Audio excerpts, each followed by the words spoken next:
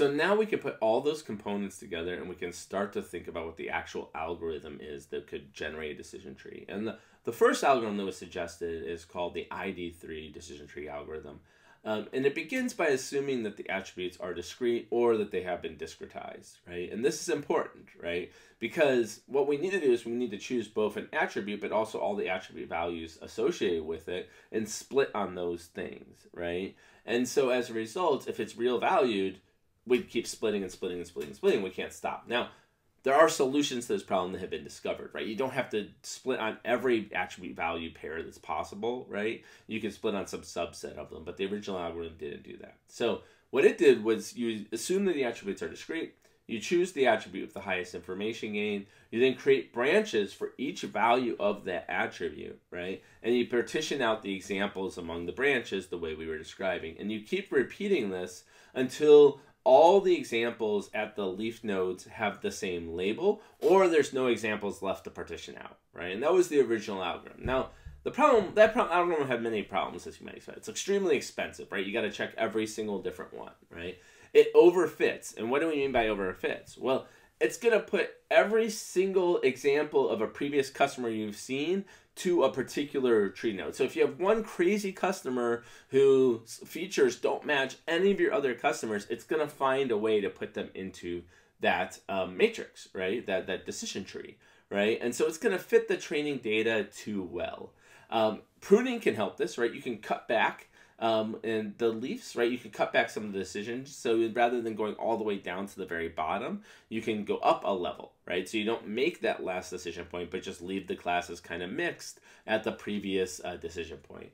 And there's an algorithm called C4.5 that was an extension to ID3 that specifically helped with overfitting. Now, what we're going to be using in the RStudio when we get to that example is we're going to be using something called RPart, which implements some of these more advanced algorithms, as you can see. So here is kind of what it puts out, right? So it shows the results at the top that 3,164.7 are yes, no's, 1840 are yeses, and it gives the probabilities of each of those occurring. And then it splits first based upon duration. If it's less than 474.5, right? Then you still might have a 27,481, right? And you see all these splits along the way. And in fact, there's only one split where it recommends labeling, or two splits, sorry, where it recommends labeling something yes, and they have a lot to do with duration. And one of the interesting things about decision trees is anyone can quickly look at this and see what variables are most important. First of all, there's only two variables that it's even splitting on, duration and month, right? And so those are the two that this decision tree has determined are the most important. And then it's interesting that it goes into all these different little nooks and crannies of how to split on those different things. And essentially, this winds up with two major splits. This one is driven entirely by duration. Essentially saying if the person talked to whoever contacted them last time for more than 888.5, which I've got to assume is seconds and not minutes, right? Then they are almost surely going to accept the offer. So if they talked to the previous telemarketer who reached out to them for more than, what is it, 900 seconds, that's a lot. That's like 15 minutes. Then they're going to accept this offer, right? On the other hand, this other one basically goes down a set of path that narrows down what month it is. And if it is in March or October, right, and they've talked to them for a long time in the past, only 105 seconds, so that's only, a couple of minutes, right, then they are likely to say yes, right? So that's the two paths it winds up generating. And this is a visualization of that graph. So RPart gives you this naturally, and we'll show how to create that in the R aspect. We can also create the confusion matrix. Now, you saw the confusion matrix in session 2, but I didn't call it that specifically, right?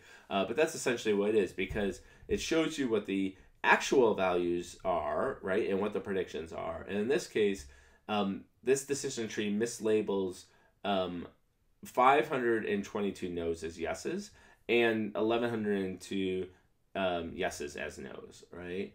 And that's on the training data, right, which is always important to see, right, so you can see it. And then this is on the testing data, and it looks like it's pretty similar. Maybe, no, it's a little worse, but it's not. It's similar in terms of its overall performance. The reason why I say it's a little worse is because I know that these numbers are smaller, so that 460 versus the 522, means it's almost the same, and so it's obviously mislabeling more in this one because the percentage has gone up. Now, there's an extension to decision trees called random forests, which is a really cool idea that came out in 2001. The original decision tree algorithm goes back quite a ways, so it's been around for a while. But Breeman discovered or described this random forest algorithm in 2001. So here's the idea. You repeat k times, and k is usually pretty large, like 1,000 or 10,000 or something like that. You draw a bootstrap sample from the data set. In other words, from your training data, you pick some examples. You don't pick all of them, but you pick, say, 50% or 30% of them, right? You then train a decision tree just on those examples until you reach some max size, right? And you keep splitting on these attributes, right? And you measure how well that decision tree does on the samples that were not in the bootstrap, right? And so what that tells you is that tells you how good this tree is in general across your whole training data. This gives you a measure of strength of this error, right? You're also going to measure the correlation between the trees, like how often do they misclassify the same examples over time. And that's going to give you a measure called the forest error rate, right? Now, when you see an unknown example that you've done this, so now you have 1,000 trees, right, that all have, you know roughly how strong they are because you know how well they did at classifying things they didn't see. You then make a prediction by the majority vote among the K trees. And in some cases, you take the measure of strength into account, right, to amplify those who didn't. But the nice thing about this, right, and one important point I forgot, is that when you split each of the nodes, you don't split across all the attributes. You don't choose across all of them. You just select a set of attributes that you're going to split at randomly. So not only are you training these trees on a random set of data, you're also training each of the splits on a random set of the features that are available at that split, right? So the nice thing about this is you get kind of this implicit generalization to data that you can't see because the tree has never actually seen that data, right? Hasn't seen all those attributes, hasn't seen all those examples. And so it's doing its best it can with weaker information. But when we put them all together, right, we get the best possible prediction across all of them as a whole. It's kind of a wisdom of the crowds type approach to decision trees. Now, the problem with random forests is that they're difficult to interpret, but luckily, they came up with a good solution, which is variable importance. And so here's how variable importance works. So I'm going to take the values of a variable and I'm going to scramble them, right? And if I scramble the values of that variable and I run the random forest on it, and the accuracy of the forest doesn't change very much, right? Then that variable is not important to the way the random forest makes decisions, right? So I can measure how much error I get when I use my training data as is versus how much error I get when I scramble that particular variable, and I can measure the difference between that, and that tells us how important that variable is. Now, this is a really cool idea because, as you can imagine, decision trees were really nice and easy to interpret, but if I have 1,000 of them, it's really hard to interpret them. So this gives me a quick way to summarize how much each variable affects the overall decision paths that the random forest is taking, right? Random forests also are really nice because they're super easily parallelizable for big data, right? You can think about it, because I'm doing a subsample of the data, I can train these trees on different CPUs and different clusters all over the space. I don't really need all the data to all be in one space. So if I have, on the order of petabytes of data, right, I can partition them out and build little random forests on each of them, bring them back together, and kind of build a gigantic classifier on the whole thing, right? And so when we run the random forest setup on the data, right, for the bank telemarketing, we get these nice measures of how well the random forest fits the data.